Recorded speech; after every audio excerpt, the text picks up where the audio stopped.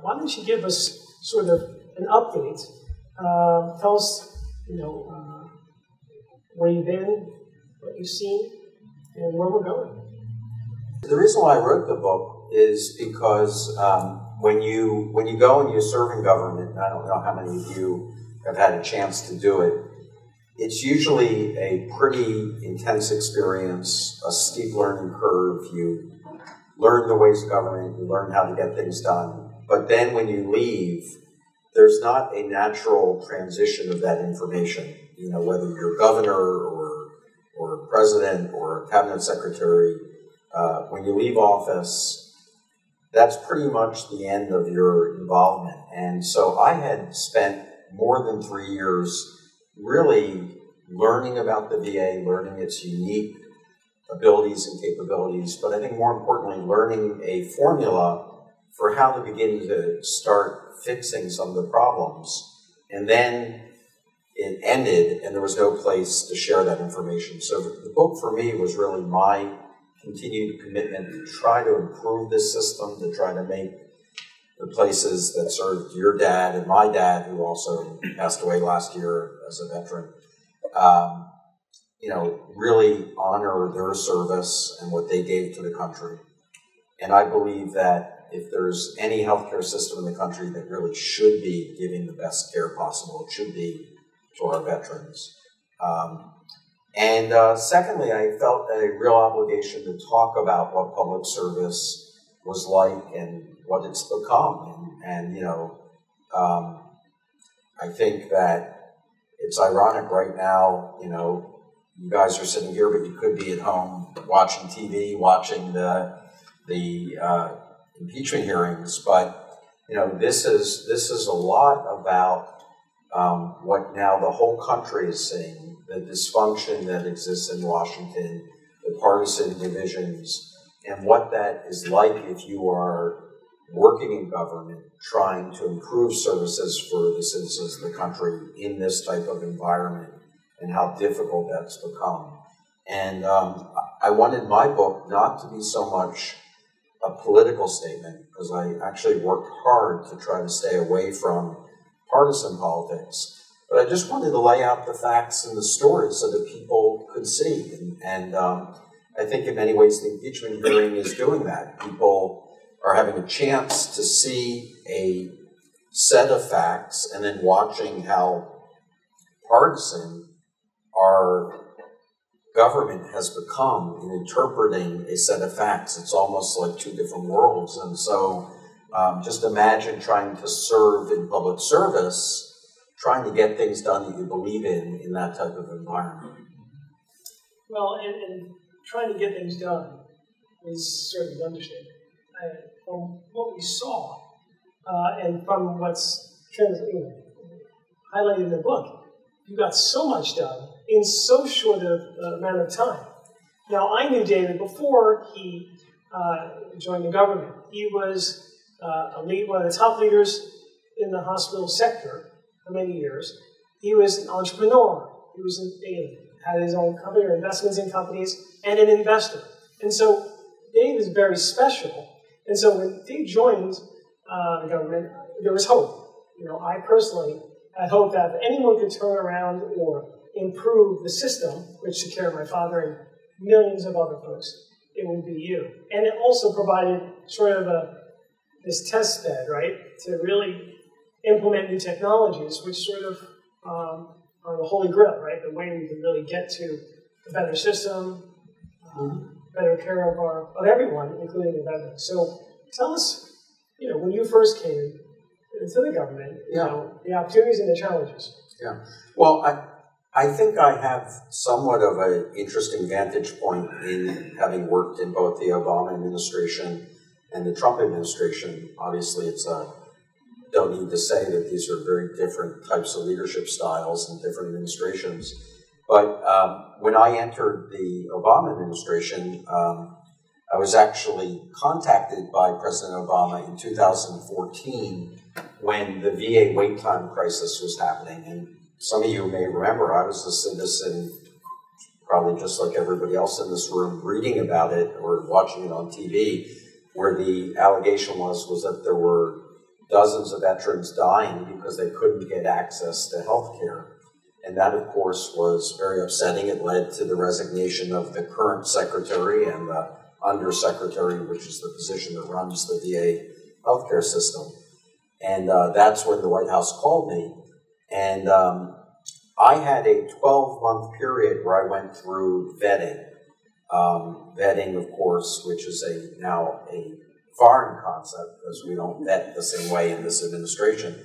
But it used to be that it was a very extensive process, and so it took about 12 months for me to get through vetting. And so I sat there on the sidelines just watching as the VA dealt with this issue of the wait time crisis, but I didn't really see a solution being proposed. There wasn't a lot of progress. So by the time that I entered the administration in July of 2015, the Obama administration had already been in office 6.5 years. So there was a very set way of doing things. It was a very well-oiled administration.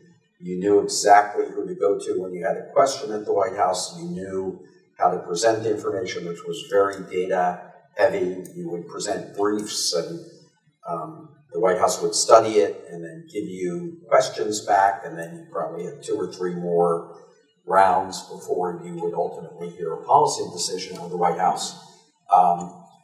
But when I entered in July 15, I was given the gift of having a crisis.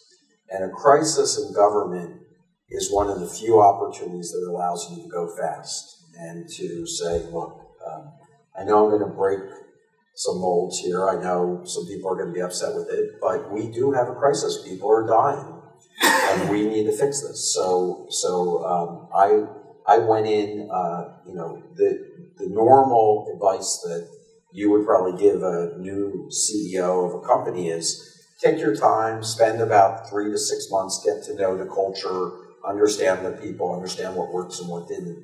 When I entered government, I knew right away I wouldn't have that time, that I needed to implement a plan right away because people's lives were at stake. And so I went in with a fix for the wait time issue. One of the secret plans was to bring with me Dr. Poonam Maleg, who's in the front row here, who was your former Commissioner of Health of the state of New Jersey. But what most people didn't know that I knew is that on weekends, Dr. Maleg would spend her time at the VA in New Jersey taking care of patients. And she had that passion for veterans as well. So she came and joined me, and we implemented a plan that had an immediate impact on the wait time crisis. And the way that we did that is that I called a national stand down, which is a military term, where in the military, if you have a stand down, you stop everything you're doing and you focus on a single objective. So in a traditional warfare, you might say, we're going to take that hill, and everybody's going to focus on it until we get that objective. So the stand down that I called for was to take care of every veteran in the country that was waiting for care who had an urgent medical problem. It turned out there were 57,000 veterans who had urgent medical problems that were waiting more than 30 days for care, which was absolutely unacceptable. So on our first stand down, which was probably one of the first weekends that I joined the VA, we saw 56,000 of those 57,000 patients. So by Monday morning, there were less than 1,000 veterans across the country waiting for urgent care. And once we did that, then we worked hard to implement same-day access or same-day services for every veteran across the country so that they never end up having to wait more than 30 days for care. They could be seen if they had an urgent medical problem that day at a VA. And then December of 2016, I was able to tell President Obama that we had successfully implemented same-day services in every VA medical center in the country, no exceptions, so that we would never have to worry about veterans with urgent medical care waiting. And finally, we ended up publishing publicly all of our wait times, so that today, the VA is still the only healthcare system I know of in the entire country that publicly publishes its wait time. So everybody could go to a website today, can see exactly what those wait times are at any VA medical center in the country. And I believe that's the only way you can be truly transparent and accountable for the care that you deliver, to be, to publicly post your results. We ended up last year publishing a study in the Journal of the American Medical Association that shows that VA wait times are now better than you would find in the private sector. So that, for example, and we showed that from the time that Dr. Levy and I started working on this in 2015, that wait times in the VA decreased significantly across the country, where the private sector has not improved access to care or has not improved wait times. So I think, going back to your original question, the experience when I was in the Obama administration was the real emphasis for moving and getting things done was a crisis. Once that crisis ended, now the Trump administration came in, it was a very different environment. That sort of rigidity or even a definition of process about how to get things done in the analytic style of President Obama was completely gone, and President Trump really didn't put clear processes in place. So, ironically, to me, that was also a gift, because I was the only member of the cabinet who had been in government. I knew my job already. I wasn't just learning my job. I knew exactly where the problems were, and I knew where we were going too slow in the Obama administration because of that analytic style. So I would just walk into the president's office, the Oval Office, and I'd say, Mr. President, here's what I want to do. And he would say, well, is it good for veterans? I'd say, yes, Mr. President. He'd say, so let's do it. And we just got an amazing amount done that I know would have been a more methodical, slower process under President Obama. So that first year I was secretary, we got 11 major bills through Congress, all with bipartisan support. The president was always happy to have a ceremony to sign something. That's what he likes to do.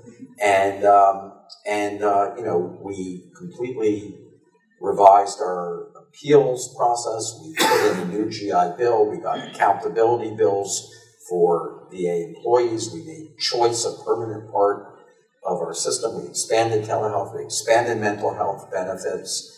We gave access to those who were other than honorably discharged, which was important to do, which I'd always been told you couldn't do. But the president was more than happy to support things that he thought were good for veterans. So two very, very different styles, two very different sort of sets of circumstances, but in both sort of finding a way to get things done. And I'm glad you highlighted some of those things, because there's so many examples in the book. And suicide is one of them, which was a very big concern of yours. Absolutely. And the mental health. Right? Absolutely. It became, one of the jobs when you run a organization that has close to 400,000 employees and over $200 billion, the job of leadership very much becomes to create priority. And so I made it unambiguous that our single top clinical priority would be to reduce veteran suicide. With 20 veterans a day taking their life, while veterans represent 11% of the American population today, over 40% of all suicides in the country are veterans. Suicide is an American public health crisis. I want to be clear about that. But when it comes to veterans, it's particularly alarming. And I really felt like we needed to address that. And of course, the single highest rate of suicide, not the number, but the highest incidence of suicide, is that 1 year when you transition out of the military, those first 12 months. And so I felt like we could really do something about that. And it's one of the reasons why I worked so closely with the Department of Defense, because these organizations, while they both cared about the people that they served, they never really worked together before. So that's one of the things that I think is really important to do. Before we get to questions, I just wanted to give you the opportunity to give us an update on what's transpired since you left. I know in the book, I think you said some things after you left were finalized, and they did sort of change your leadership. But give us an update on everything else. Well, when I left, and you maybe got a little sense of that if you haven't read the book, just from watching that short video, I left pretty publicly talking about what was going on at the time politically in the administration. And there were a number of political appointees who felt that I was not moving quick enough to privatize the VA. And by the way, that doesn't make them bad people. That I believe is much like you're seeing in Washington, there is a political ideology. There are some people, and you see them, some of them are running for president, who believe that government should be running all of healthcare. And there are others who believe that government has no role in running services, that government's role should be national defense and tax collection and things like that. But in the delivery of services, government shouldn't have a role. I, of course, as I think I've said a couple times, I'm not a political person, so I didn't have a political ideology. I'm a doctor, I'm a healthcare administrator. I came in to try to fix a broken system for veterans, and I believe that what was best for veterans was actually a hybrid system, one where the government honored its responsibility and focused on things that are directly related to a veteran service that the private sector just doesn't have the competence or expertise in, but that a government-run system can't answer all of the needs of a healthcare of 9 million veterans, so that you need to work with the private sector. So I was trying to orchestrate a hybrid system between the public sector and the private sector, which is somewhat of a balance. And of course, as you know, being in the middle in Washington these days, advocating for sort of more moderate, compromised positions is not a fun place to be politically in Washington. It's actually easier if you belong to one of these political spectrums. I just wasn't willing to do that because I didn't think that was the right answer for veterans. So when I left, I decided that I would not follow the unwritten rule being when you leave Washington, you should go quietly. But, I didn't sign up for that. I didn't sign on to somebody's political campaign. My whole goal going to Washington was to help veterans, and I didn't see how I could help veterans if I didn't tell people what I believed in. So I went out and I very publicly talked about this issue of privatization, and I talked about what I believe some of the political appointees in the administration were trying to do, and why I thought they were misguided. And I tried to do it not in a personal attacking way or criticizing the president, but trying to stay on the substance of the issue. I think, Jim, that created some sunshine, a spotlight on this issue of privatization. And Congress began to get involved in that issue. And I believe because of that, because of the oversight and the role of Congress, that really did slow down the efforts towards privatization, which allowed many of the initiatives that I began to continue to work in the VA. So fortunately, the electronic record system, which I had started that project to do this with the Department of Defense for the suicide issue, quite frankly, was implemented and is continuing to roll out. Many of the mental health benefits that we had started continued to roll out. The work with the private sector, now called the Mission Act, got finalized and has continued to roll out. And so I think that there has been continued progress in reforming the system. I think that there are a lot of things that still need to be done. And I'm very, very interested to see how in this election campaign people articulate what their vision is for the VA system. I don't think that it's been clear enough the differences in candidates and what they would do. So I think you mentioned this, but when it comes to healthcare, yes, there are many more challenges with the VA. Mm-hmm. Of course, there's also some benefits versus the private Mm-hmm. sector. Mm-hmm. Can you comment on that? Yeah. I mean, I think that I should probably start by saying, I was a CEO of a New Jersey hospital 45 minutes away from here, with never any thought of going to the VA. I was pretty happy running private hospitals.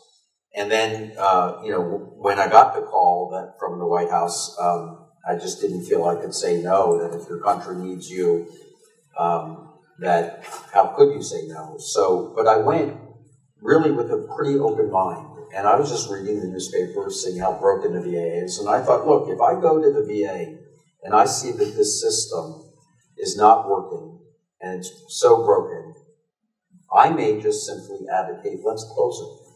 Let's transition the VA fully into the private sector. Why would I want to be there to oversee a broken system that's not helping veterans? So I came in with a very open mind about what I would find, and frankly, when I went through my confirmation process, I said that. I said, look, I can't really tell you what I'm going to do until I get there, but I can tell you I'm going to recommend what I think is best for veterans.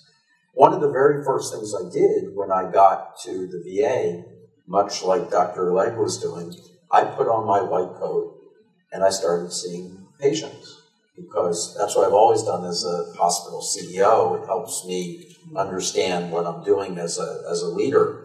And my very first patient I saw, I was seeing patients in the Manhattan VA on 23rd Street. The very first patient I saw was a young man who, about 23, 24 years old, who came to see me, and I couldn't figure out why he was there. I've been a doctor a long time, and I know when patients are sick, I couldn't figure out what was wrong with this guy. So I finally said to him, I don't see that many 23, 24-year-olds who can't tell me why they're here. What's going on? Why are you really here? And he said, all right, look, I'll tell you. I got discharged from the Army about 6 months ago, and I'm lost. And I've been living in Central Park ever since then. I'm homeless.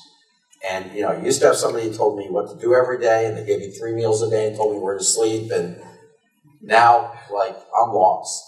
And so if I were a private doctor in my old hospital, I would have said, boy, I feel really bad for you. Maybe you should go talk to a social service agency. I'm not really sure what I would have said. But in the VA, I knew exactly what to do, because that's our mission, and we help homeless veterans find homes. So we got them that day connected. We got them temporary shelter, then permanent shelter. We found them a job. We got them back on track, and it's exactly what needed to be done. And I began to understand that not only was this system fixable, but it was doing things for veterans that, frankly, if we just gave them vouchers and said, we're going to pay for your care at Morristown or Hackensack or other places, there'd be a lot of people worse off. So that really convinced me that this was a system worth saving. The real superpower of the VA, getting back to this question, I believe, is the ability to deliver health care without the constraints of our reimbursement system. As a hospital CEO in the private sector, when I was the CEO of Morristown, there were lots of things I wanted to do, but I just couldn't do them because we weren't getting paid for them. I couldn't house all of not that there's that many homeless people in Morristown, but there actually are some lower socioeconomic people in Morristown. I couldn't help them all because we didn't have a reimbursement system that supported that. In the VA, Congress gave us our money 2 years ahead of time, by the way, and gave us a pot of money and said, go out and do what's right for veterans. And that means if it's spending it on housing, transportation, medications, food, mental health care, physical health care, we got to do what the right thing was. So you got to focus today on what's so popular in healthcare called the social determinants of health. But it's pretty powerful stuff. And I always thought that, I'd enter VA, this smart private sector CEO, showing them how to do so many great things using private management techniques in government.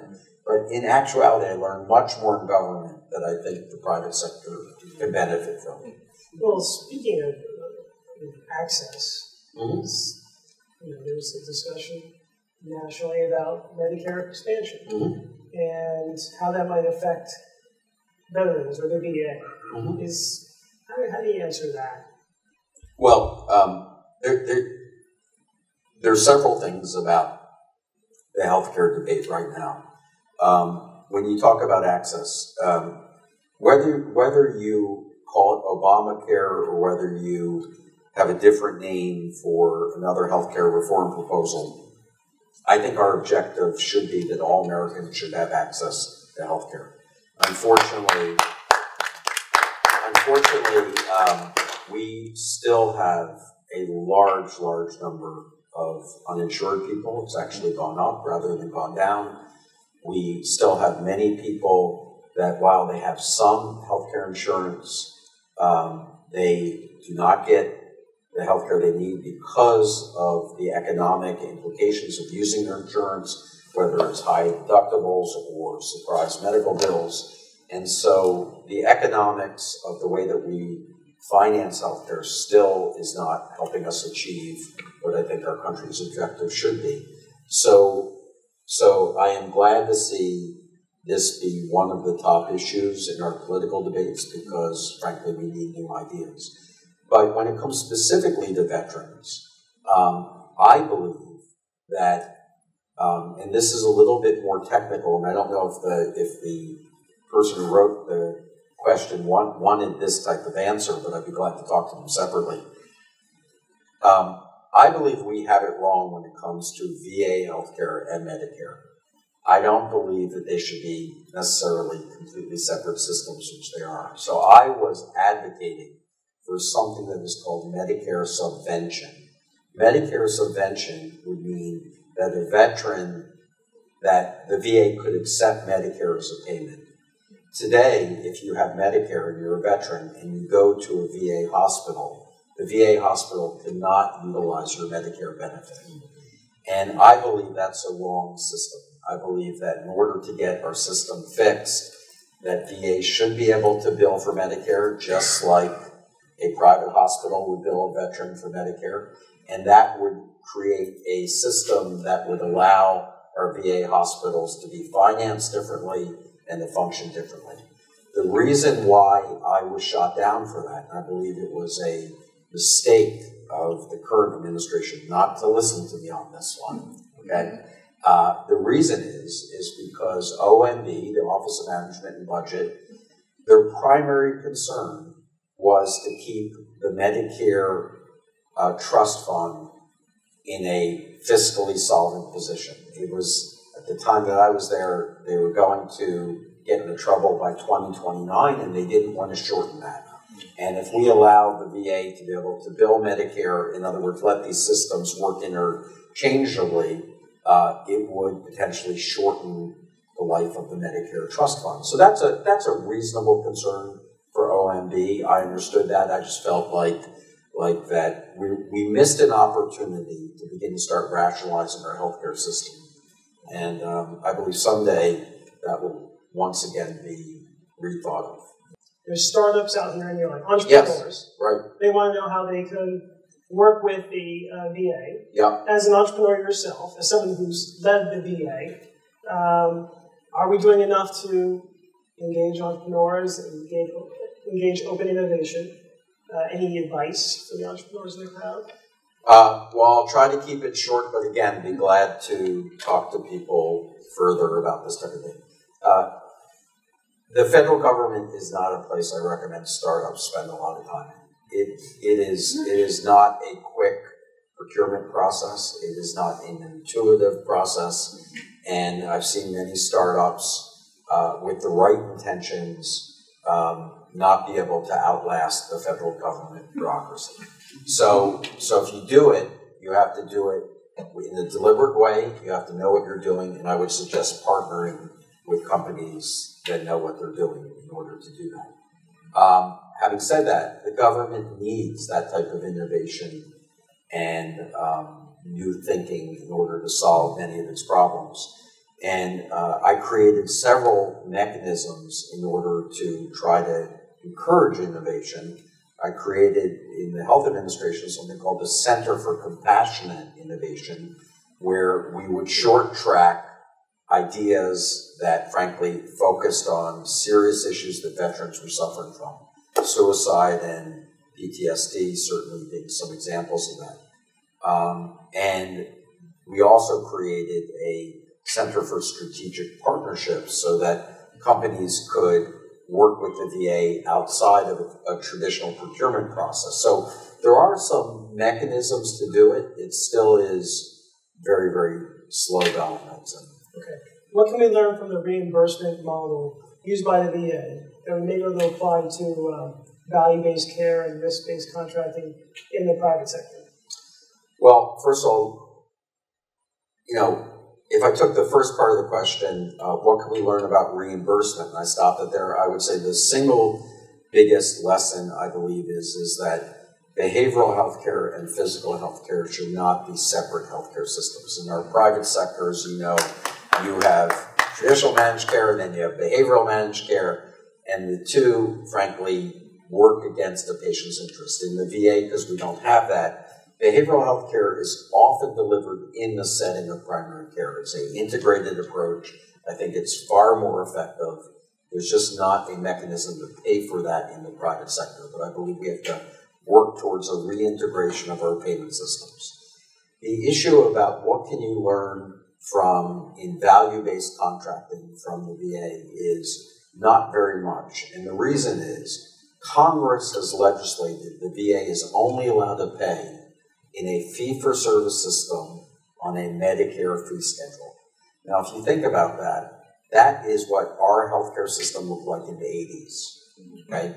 So, again, what I worked very hard with Congress to do is to try to get them to allow us to do value-based contracting and to do more shifting of risk to the private sector. And the furthest that they went, it is now part of the Mission Act, is to create a center for payment innovation in VA where we could test some pilots. I haven't seen that yet happen, but there is a mechanism that VA can start to experiment with payment reform. Great. And how did you increase telehealth adoption among those areas that are not so tech savvy? So VA, because of its mission, which is to deliver healthcare anywhere in the country a veteran is, even if we don't have facilities or doctors, by definition, needed to find a way to deliver care to veterans who, by the way, often like to live in rural areas, particularly those who had been in tough combat situations. They prefer not being in large crowds or taking subways to work. So about 40% of veterans live outside of traditional metropolitan areas. So VA has always used technology like telehealth in a more advanced way than you have seen in the private sector. Having said that, when I got to VA and I wanted to use telehealth more, I came across the strangest thing. And I'll just tell this story. I know this violates the lightning rounds, but I think it's an interesting story. The VA, even though it had federal supremacy, which meant that since I led a federal agency, I could go above state law. When I went to go above state law for telehealth, and what I wanted to do, which made sense, is I wanted to say, I didn't want to follow state licensing for telehealth. So I wanted any doctor, a doctor in New Jersey who had extra time to be able to help a veteran in Montana. But you can't do that in the VA because the VA was adhering to state licensing. So the doctor in New Jersey would have to have a state relationship in Montana to help. And I said, no, I run a federal agency. I'm going to declare that we could do telehealth anywhere in the country, just like the Department of Defense did. The only problem was that my lawyers were the Department of Justice. And the Department of Justice said, I don't think so. That's not that important to us. And so I tried, like a good team player, to get this resolved. I tried to get internal White House meetings and tried to sit down with Jeff Sessions at the time and try to say, look, you don't understand. This is important. We have to do this. They basically said, I don't care. Okay? Very frustrating. So what I did was I asked the president whether he would mind if I came to see him one day and show him how I took care of patients. I happened to, I told you I saw patients on 23rd Street in New York City in person, but I also happened to take care of patients in Grants Pass, Oregon, a very rural part of Oregon that lost their primary care doctor. So I said, I'll be the primary care doctor. I would see them from my office in Washington using telehealth. So I brought my telehealth equipment to the White House. Dr. Legg was with me that day, right? Remember that? And we brought the telehealth equipment to the West Wing, and I started to see my patients in Grants Pass, Oregon, and I showed the president. And, you know, I knew he would like it because it was like, you know, high-tech and cool. So he said, wow, this is really great. And I said, yeah, it's really great. But, you know, Mr. President, I can't do this everywhere. I had to get licensed in Oregon. And he said, really? And I said, yeah, because I can't get the Department of Justice to support me in this. He said, all right, let me see if I can help. And we got that resolved in a week. So, and now a VA doctor can see patients anywhere in the country, anytime, using federal supremacy. Share with us just one thing that you're optimistic about as far as, let's say, technology and health and the potential benefits down the road. You know, look, I'm very excited about genomics and personalized medicine. I think when people talk about the 30 to 40% waste in our system in healthcare, I think there is 30 to 40% waste, but I don't think it's the reasons why most people are saying. I think the reason is we are really terrible at diagnosing what's wrong with patients and then figuring out how to treat them. And I know that's simple stuff, but with precision personalized medicine, I hope we can actually get to the point that we know what's wrong with the patient and then figure out which therapies are going to work for it. Now that's aspirational from where we are, but I believe there's tremendous promise. In a very similar way on those two issues, I also am excited about artificial intelligence because the fact that today any of us who are sick would go to a doctor and we're still relying on, did they read that journal? Were they paying attention when they read it? You know, how could possibly anybody retain the amount of information that's out there right now? This is not what a doctor should be doing. A doctor should be focusing on the human elements of an interaction with somebody who needs help. And we should be using machines to figure out how to tap into this unbelievable scientific body of knowledge. And you know, nothing happens quickly in healthcare. So I think both with genomics and with artificial intelligence, 10 or 15 years from now, we'll be seeing a very, very different way that healthcare is delivered. And it will be incremental along the way, but that's my hope for the future. I'll just end with this, David. The other night, I was watching PBS, and I watched a show called The American Experience. I was just channel surfing. I was going to watch Mrs. Maisel, and I just decided not to. Yeah, second season's not as good.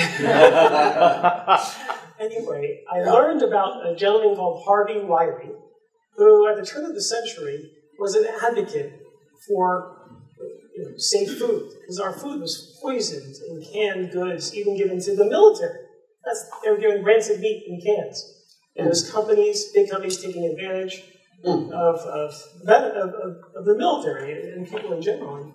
And this guy is in government a little longer than you, 2 decades, and he changed the course of history and made our food much safer then and, of course, today. And so I thought, when I watched it, I thought of you. I said, you know, right now, this is history. I mean, you did so much in such a short period of time that we can all, not just veterans, but the country can be really thankful for advocacy, for your efforts, for your innovation in such a large institution. So I want to thank you on behalf of everyone here, and my dad and veterans specifically, for your help. And we only hope that perhaps one day you can get back in there and maybe make it even a bigger difference in the future. So,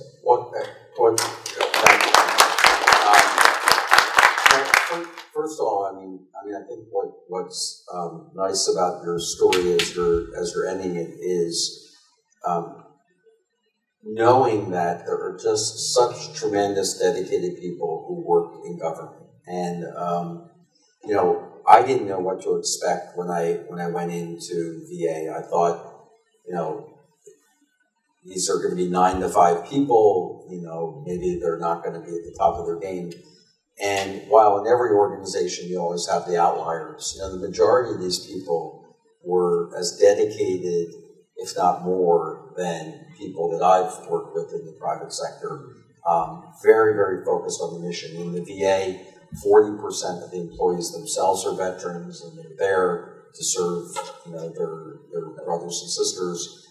And so we have incredible people who work in the organization. Part of what my concern about the environment that we see today is that whether people are going to continue to want to enter this environment, you know, will people want to look towards government as a place to spend their careers?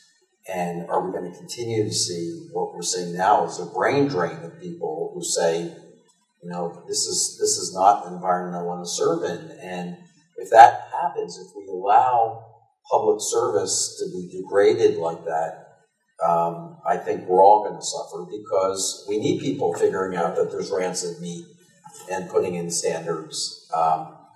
And the environment today that we see public servants being publicly attacked, it's just unacceptable, you know. And you know, I wish that there was more of a public outcry against that, because, you know, you see the real issues like coronavirus.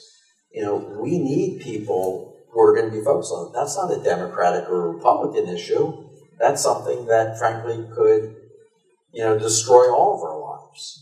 So, so I think it's important that we remember that, and you know, how we get back to a place of normality, that's not quite as clear. Well, thank you again for your service. Sure.